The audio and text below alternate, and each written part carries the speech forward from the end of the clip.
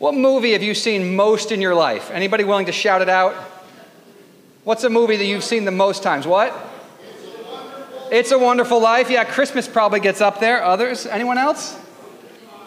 Wizard of Oz, Lord of the Rings. There you go. All right. Christmas Vacation's a good one. Okay, Ooh, good ones. Okay. If you had asked me that question, what movie have you seen the most 20 years ago, I would have named probably a sports movie, probably Hoosiers or Field of Dreams, maybe an 80s Brat Pack movie, if you've seen Breakfast Club. Who's seen Breakfast Club? Or Ferris Bueller's Day Off. But then I had girls. Anybody have girls? It's a whole thing, right? I'm now a girl dad, and I can prove to you that I'm a girl dad because I'm going to show you a clip from the movie that I have now seen the most times. Let's see. Yes.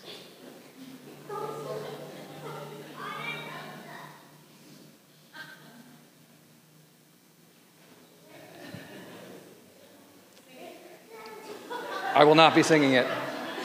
You are welcome to sing along.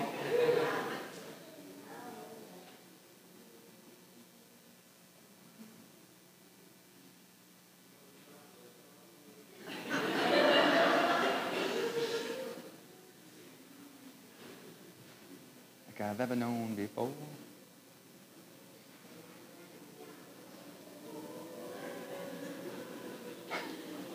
You can feel it. Who knows this song? You can raise your hand if you know it. So you're hearing it in your head, right? That's good. I hear this song in my head all day, every day. All right, we'll pause it there. All right, Frozen, love is an open door. The movie stars two orphaned princesses. They're orphaned because it's a Disney movie. That's the rule. Elsa and Anna. Elsa's the older sister, and she's to become queen. She has a hard-to-control superpower where she turns things into ice. This dangerous superpower has caused problems between her and Anna. It's kept them locked up. Anna. Locked up in the castle to hide this secret. Anna wants to escape the castle walls to find this love and adventure. On Coronation Day, Elsa becomes queen, and they open up the gates to the city. And on Coronation Day, Anna falls in love with a young prince named Hans. She is overjoyed. This romantic love is the open door. She's saved from being locked up in the castle. She finds love. She finds peace. This is her salvation. This is her way out. Love is an open door. Fall in love with the first good-looking guy you see. It's a great message for young women. What could go wrong? Everything. Everything can go wrong. Hans is a fraud. He's using Anna to gain power. The open door of love gets slammed in her face. Anna ends up getting hit by ice by Elsa, and then she needs true love's kiss to help thaw her and bring her back to health. Instead, Hans puts her in a room, casts out the fire, shuts down the fire, leaves her in a freezing cold room, and slams the door on her to die. Again, great stuff for kids. Elsa, the older sister, she opens up the gates. There's an open door. An open door to the people. The people put their hope in their new queen. Things are going to be better. Things are going to be good. They're going to find the peace they're looking for, the goodness for the city they're looking for. What could go wrong? Put a young teenager in control of the whole city. Her ice power, who has volatile powers. Her ice powers go out of control. She brings eternal winter and ruins the town. In us, as humans, we have these longing hearts. We're looking for love. We're looking for peace in our lives. We're looking for salvation. We know things are off, and we're looking for things to get better. To fill the need that Anna has and that Elsa has, right? Like Anna and Elsa, we open many, many doors. And each door lets us down in life, right? We knock on that romantic love door. Sometimes we knock on that political door, hoping that the right person will come along and make things better. We knock on the money door, or the fame door, or the our great nation door, or the self-help door, or the beauty door. And every door we knock on, we're hoping it'll give us love. We're hoping it'll give us something that we need. And each time we open that door, it might be good for a while, but eventually something lets us down. Eventually that thing we're longing for, hoping for, that would bring us love and peace, ends up being shut in our face, or it ends up being a fraud like Hans. The message, though, of Christmas, the message of Christmas is that there is an open door to love. We keep opening false doors, hoping for something only one open door can provide. And the Christmas promise is that the child in the manger is the open door to real eternal love. We've heard that Christmas story read. Jesus is the new king, the rescuing king. The forever king is here. And tonight I'm going to simply reshare the part from that story, the part from the scriptures, where the angels bust open the doors between heaven and earth and come to declare this good news of great joy for all the people. And as I share this story, I simply invite you to hear it and to be reminded, or to hear for the first time, or to just simply let you know that the love of God is an open door that is for you. And this story is in Luke chapter 2, and I'm going to pick it up in verse 8. In that region, so the child Jesus is born to Mary and Joseph, and he's laid in a manger. In that region, there were shepherds living in the fields, keeping watch over their flock by night. Then an angel of the Lord stood before them, and the glory of the Lord shone around them, and they were terrified. But the angel said to them, "Do not be afraid, for see, I am bringing you good news of great joy for all the people. To you is born this day in the city of David a Savior who is the Messiah, the Lord." And verse 10 and verse 11, right there. These are the verses to memorize every word of this. Keep this with your heart forever, because here is the good news of Christmas. This is who Jesus is. He's three things. He's the Messiah from the city of David, he's Savior, and he's Lord. And I just want to take a few minutes for us to look at each of those. The open door, the Messiah is here, the one from the city of David. This word Messiah, it means king. The shepherds and all of Israel at this time, they were longing for a king. And the king they were longing for, they called the Messiah. Not just any king, but a special king was going to come from their people, which was going to be the ultimate king, like their great king, David. They were right now oppressed under the Roman Empire. They knew that Rome was not an open door to peace or love. Interestingly enough, Caesar Augustus, who was reigning at the time, he declared that he was Lord. He declared that he was the Savior. He declared that he would bring peace to the Roman Empire. And he declared even that he was a son of God. But like Hans, he was a fraud. Most were under deep oppression and bondage, especially all of Israel at the time. Rome was a closed door to peace and freedom. And in our world tonight, the world still goes and knocks on all sorts of doors, looking for a true leader, looking for a great king who will make things right. And the world is still full of evil folks who abuse power and who are frauds like Augustus and like Hans. And even queens like Elsa, who might mean well but will fail. The message of Christmas is that one true king has come through the people of Israel. And this is an essential part of the story, that this king is from the city of David. That matters. Because the Christian story, it starts with God, the creator. God makes us, God makes me and you, and we are made in his image. And we're to be co-rulers. We're called to be kings and queens under him as the ultimate king. And the door, when God made us, when God made this world, the door was meant to be wide open between God the Father and us. The door to love was supposed to be open vertically, and it was supposed to be wide open between us and one another. But as the story goes, we turn from God. Adam and Eve, they turn from God and they leave the garden, and there is a door, there is a block between them. And everyone after them, right? We turn from God and then we start turning to other doors. And that's what Adam and Eve do. And as you unfold the story in the scriptures in Genesis and Exodus and the stories throughout the first half of the Bible, it's people that close the door to God, turn away from God, and then start trying to open every other door to love, to sex, to money, to power, to nations, trying to find that love, trying to find that peace that only comes from that open door between God and mankind. But God does not give up. He loves the world. He plans to rescue the world. And he chooses a man named Abraham. And God promises to bless the world through Abraham. And the people of Abraham, which is this people, Israel, these shepherds that we meet are Israelites. And Abraham and his people Israel are to be a light and a path to call all the nations back to God. God does not give up. He chooses a people and says, I want you to be my light back into this dark world, to draw people back to me. And Abraham's called to be the father of many nations. And after twists and turns, Abraham's people do become a great nation called Israel. And they have a great king, a child from the city of Bethlehem, and his name is David. And King David and Israel, they're to be this light. They have God's law, they have God's ways, and they're supposed to show everyone the ways to God. They're supposed to be a light that draws the nations back to God and back to that open door.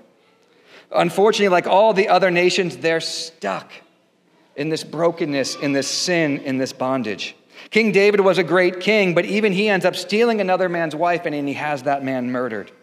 And the leaders after King David, the people of God, the people of Israel, they begin to turn away from God too.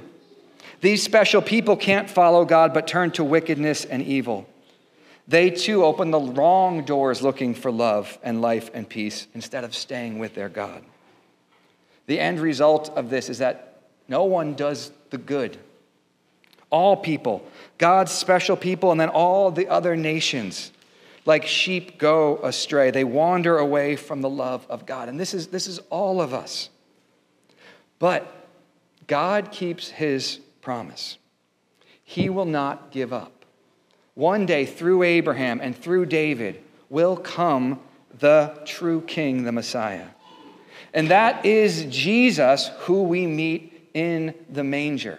The one the shepherds have been waiting for, the one who can really be the true king, is here. God stays faithful to this world and to his people, even when everyone is faithless, even when everyone slams the door in God's face. The angels break in that Christmas night and say, no, the Messiah is here. God is staying faithful to us, even when we turn away from him and look to other things. So this Jesus, he is the Messiah, the anointed king. And he's also the Savior.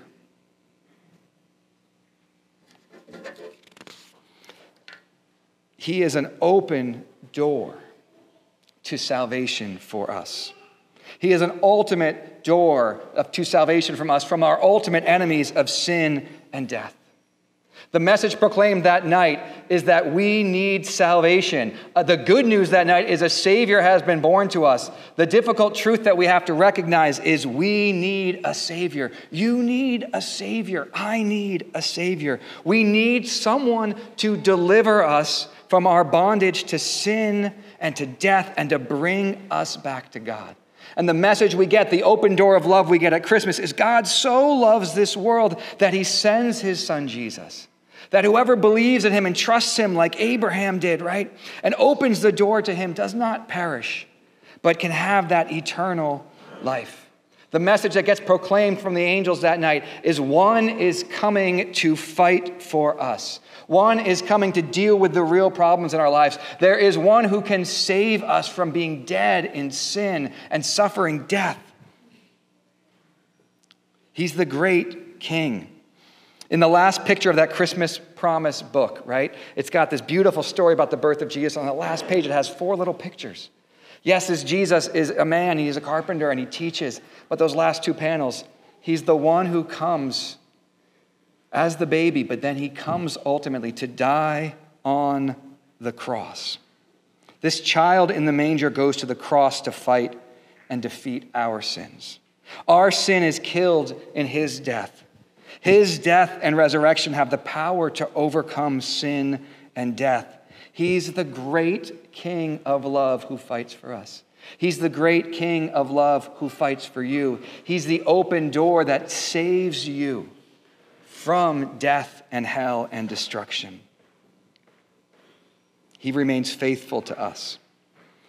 The third thing, he is Lord. He's not just a human king who can save or win in a battle. The Savior is also the Lord. Not a Lord, the Lord. Which means he is the divine one and that his reign will be eternal. So he's not an earthly king who will be in charge for 4 years or until he dies and his son will take over and not be very good, right? No, he is the divine one and his reign is eternal. In the Old Testament, when they used that word Lord, there were many names for God, and people would say God, and there were beliefs in lots of gods. But when the God of Israel spoke to his servant Moses, he said, I am who I am. He said, I am Yahweh. I am the great I am. And it was translated Lord, and it's Lord in our Bibles, capital L-O-R-D. And when Jesus comes on the scene, he says, before Abraham was, I am. He's saying, the I am is with you. This great king, this great Messiah, this great one who comes to save is not just an earthly king or an earthly savior. God himself steps into our world, steps into the manger, steps into our life, and he is the one who is powerful enough and mighty enough to save and to restore and to open that door back between God and us. There's no earthly king or earthly person that can do it. God is the one who lowers himself. God is the one who enters into our life and becomes Emmanuel, God with us. God is the one who goes to the cross. God is the one who defeats sin and death and hell and is risen. This Jesus Christ, the Messiah, is Lord.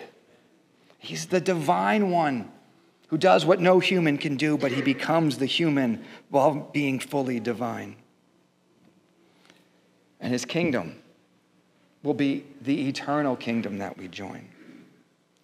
This is what we've been reading for our Advent series. We've been meditating on this prophecy about Jesus. It says this in Isaiah 9, "For a child has been born for us, a son given to us.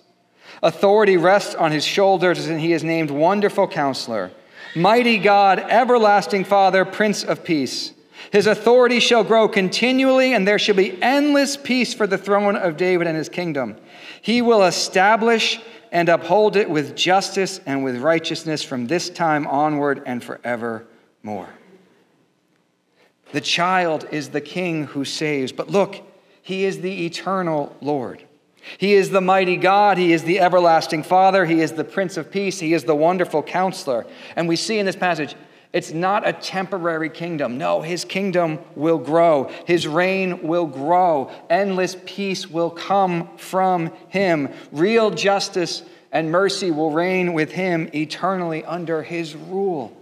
We sang that song, and Darren read from Revelation chapter 5. In that same book, it talks about Christ's return and the healing of the nations and the full restoration of all things. And it says God himself will be with mankind, and he will wipe away every tear from every eye.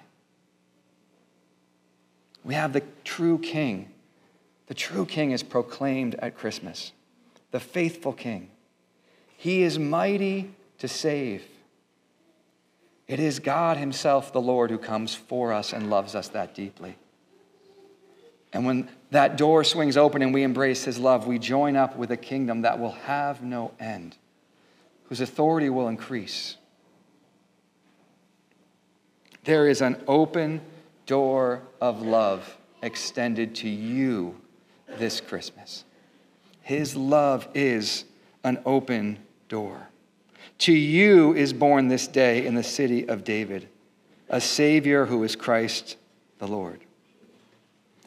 How do we respond to this? The angels and the shepherds show us. First, we give glory to God. Verse 12, it says, "This will be a sign for you. You'll find the child wrapped in cloth and lying in a manger." The child's the Messiah, the Lord, the Savior, the King, right? And suddenly, though, after they say this humble thing about this child king that's in the manger, suddenly there was with the angel a multitude of heavenly hosts praising God and saying, "Glory to God in the highest heaven, and on earth peace among those whom he favors."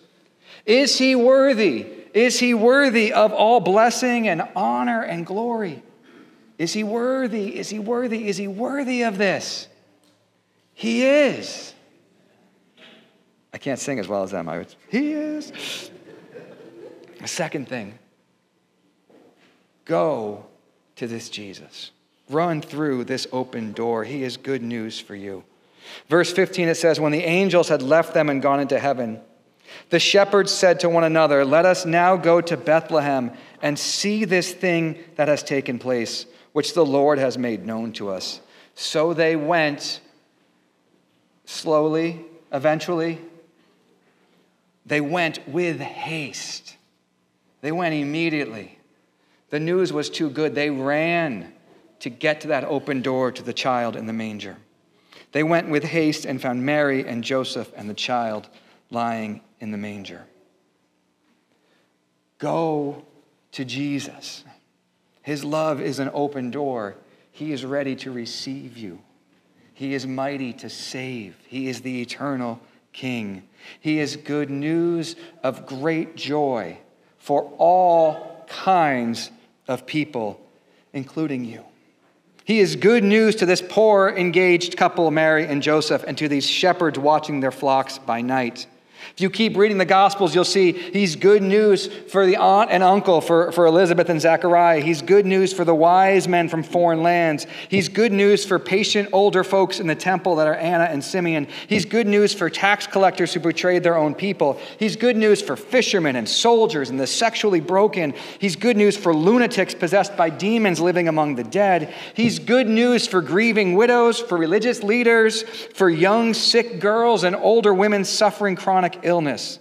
He's good news for the hated half-breed Samaritans. He's good news for men and women suffering with physical deformities that society saw as cursed by God. He's good news for sons who disgraced their fathers. He's good news for runaways. He's good news for eunuchs in foreign palaces who can't understand the scriptures. He's good news for captains in Caesar's army and wealthy businesswomen. He's good news for poor slave girls. He's good news for teenagers who fall asleep at a Bible study that went on too long. That's in the Bible. You can look up Acts. And he's good news for hardened jailers. He's even good news for Hulk Hogan. The Hulkster got baptized this week.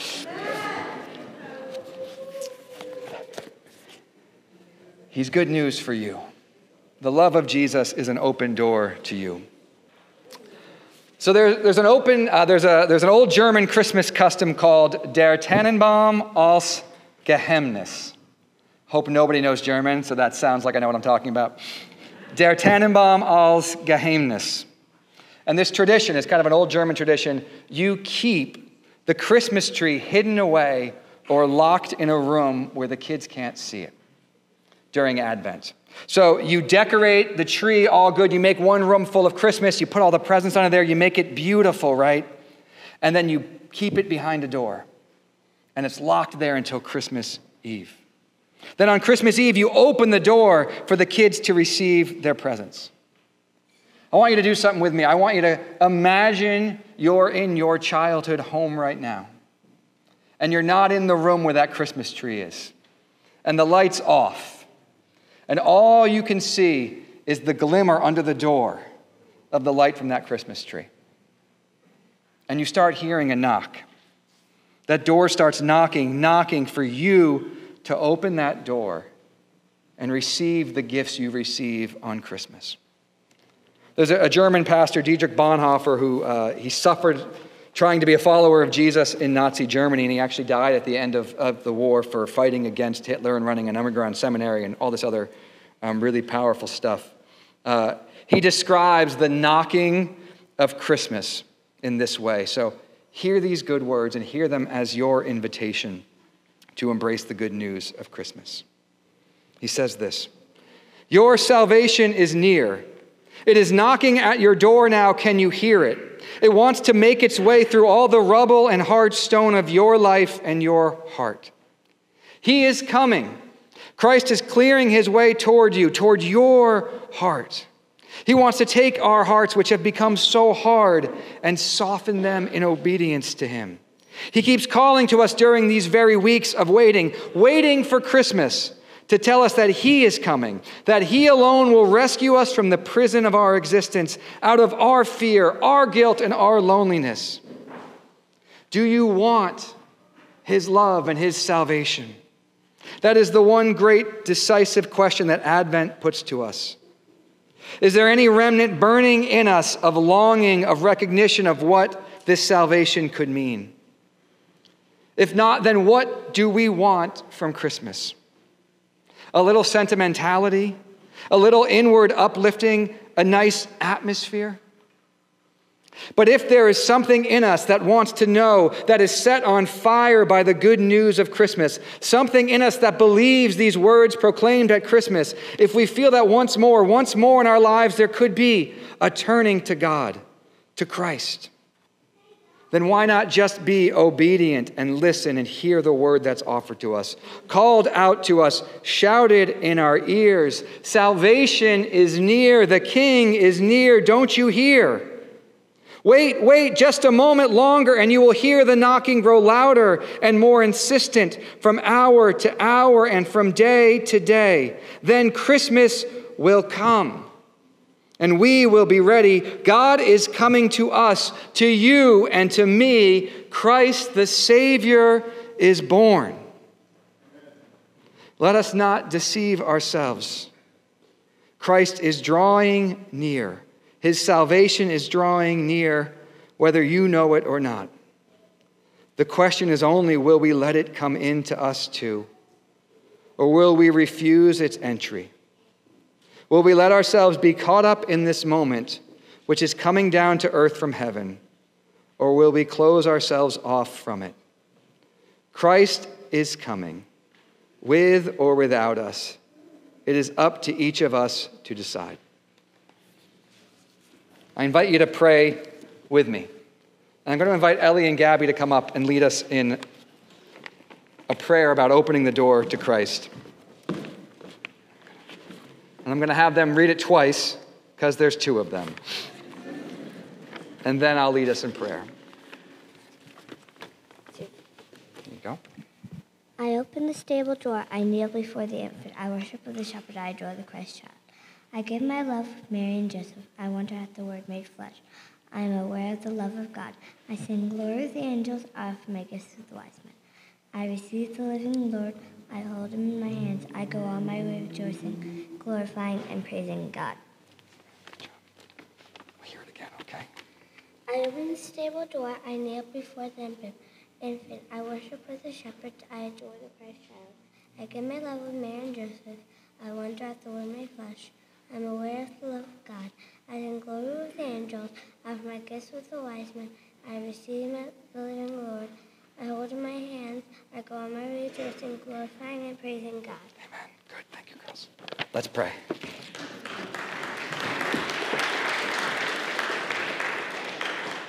Lord, thank you for your angels, your servants Mary and Joseph, the shepherds who are an example of how to run to you. Lord, help us open that door, or help us run through that door that you have opened.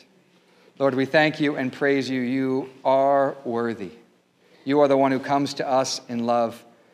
I pray for our hearts, Lord. Help us be aware of the love of God this night. Help us not seek sentimentality or a little uplifting, but help us seek your presence. Help us turn from all the doors that don't satisfy and walk through that door broken wide open by Emmanuel, the God who came to be with us. Emmanuel, the God who dies for us, the God who is risen, the God who is King and Savior and Lord.